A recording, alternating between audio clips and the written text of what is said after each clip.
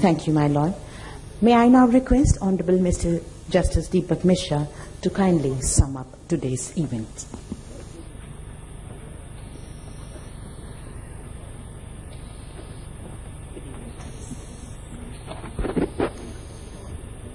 Honorable Chief Justice of India, Justice Thakur, Shri Ravi Shankar Prasad, Honorable Union Minister for Law and Justice, Justice M.N. Venkatacharya, former Chief Justice of India and Chief Guest of today's evening, Honorable Justice J.S. Khehar, Judge Supreme Court of India, Justice Bobde, Mr. Mukul Rohtgi, Honorable Attorney General for India, my esteemed colleagues on the bench, former judges of the Supreme Court, respected members of the bar, ladies and gentlemen. The Constitution of India is called a compassionate Constitution, an inclusive Constitution. My suggestion to you, lend me 4 minutes, show me 4 minutes compassion and include me, and don't include me out. I hope I'm clear. The decision by the government to celebrate 26th November as the Constitution Day is not only a decision in furtherance of constitutionalism, but exhibits the will, in absolute categorical terms, the concept of national duty. To rejoice the birth of free India, which embraced the rule of law through an organic and flexible document called the Constitution of India. And the said rejoice and jubilation has an inherent responsibility. The Constitution of India can be thought of from many angles. I am not on interpretation of the constitutional provisions. There are some scholars who have treated the Constitution as the epitome of the perceptive vision of affectionate motherland and perceived as compassionate and flexible written words of ink having smell of love of blood. You may put a question. Is there a smell of love of blood? Yes. That's called thickness. That calls congregation. That calls brotherhood. That's called fraternity, a part of preamble of the Constitution. And that is why I've used the words, the smell of love of blood. What I precisely mean to say is that the thought, the idea, the ideology, the nature, and the perception that has been ingrained into this singular document are reflective of Himalayan endeavor. And I would not be wrong if I use the phrase, the patience and the calmness of the Pacific. It's because the founding fathers came from various spheres of life and the cross-sections of the society, and they were absolutely conscious that they were pyramiding a structural document for a great nation which is diverse and meant for people living in unity and diversity. And today, in remembrance, it's imperative to admit that we are grateful to them. It's the duty of each and every individual and every Indian today to remember gratitude is the fairest blossom which springs from the soul. Love for the motherland has been reflected in an immaculate manner by the poet of Ramayana. After Ravan was vanquished, Lakshman, a greedy man in a different way, requested Ram to stay back in Lanka, which was city made of gold. Lord Rama said, I'm talking about the nationality. I'm talking about the motherland.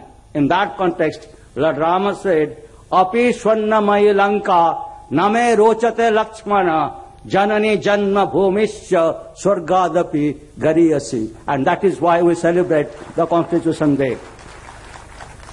Let's come back to Dr. Rajendra Prasad. At the end of the making of the Constitution, President Rajendra Prasad made a solemn promise. I quote, to all we give the assurance that it will be our endeavor to end poverty and squalor and inconvenience, hunger and disease, to abolish distinctions and exploitation and to ensure decent conditions of living, we are embarking on a great task. Dr. Ambedkar, while concluding the final passage, laid emphasis on the independence and responsibility attached to it. No liberty is without any kind of responsibility. You are never free. Just remember that. That's what Ambedkar says. If we wish to preserve the Constitution in which we have sought to enshrine the principles of government of the people, for the people, and by the people, let's resolve not to be tardy in the recognition of the evils that lie across our path and induce people to prefer government for the people to government by the people, not to weak in our initiative to remove them. That is the only way to serve the country, and I know not better. I know better. We have, the Supreme Court and the courts, the constitutional courts in India, through the process of evolution, have graduated the thoughts of the Constitution. The process of graduation has not always been steady. Justice Khehar, the Attorney General, even the Chief Speaker Venkatacharya talked about the tilting of balance in a different way. That's why I have said it has always not been steady. All of us who present here are witness to such evolution and parties to it in a different way. I'm not talking about individual participation or individual functionalism, but I am laying stress on institutional commitment and collective thinking pattern. There is a thought people should not suffer from. This is meant for the attorney. There is a thought that people should not suffer from a disease. That disease, Justice Krishna says in his inimitable style, affluenza, in contradistinction to influenza, which is a viral fever. You see, influenza can be cured with antibiotics or paracetamols. Affluenza is incurable.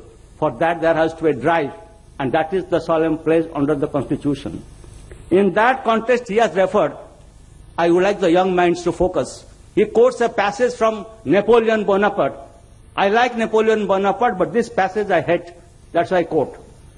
There is only one thing in this world, and that is to keep acquiring money, power, and more power, and the rest is meaningless. According to me, this passage is to be hated. Why? The said message has to be abandoned and ostracized from the mind and heart. There has to be a collective commitment to have a progressive nation. Let it be remembered, we have become a nation. A century back, India was a country. You see, why do I century back? It is the the history gives the privilege. The history gives the account. History gives the benefit to Mohandas Karamchand Gandhi, the father of the nation, that he really built the country, the continent India, to a nation. We became a nation a century back. And thereafter, the fight for independence began in a different way. Today, every citizen residing in this nation has to place for collective progress and collective harmony that the Constitution preaches. Justice Venkatacharya has talked about the judicial legislation. I just quote a few lines from Felix Frankfurter. A court which yields to the popular will, thereby license itself to practice despotism, for there can be no assurance that it will not on another occasion indulge in own will. Today, we are celebrating the Constitution Day. I see Mr. Jetmanan is there. 3 years back, while I was the president of the bar, he said, I want to read a pledge. Will please everyone stand up? And while complimenting him, the Chief Justice Kapadia, the late Chief Justice Kapadia, he said, Jetmanani can think of out of the box, but it's a brilliant idea, and we all of us took a pledge, a constitutional one. I would request you not to stand up, but all of us have to be guided by the words of the Constitution and commit to practice one singular religion, the religion of the Constitution of India. Thank you for being compassionate.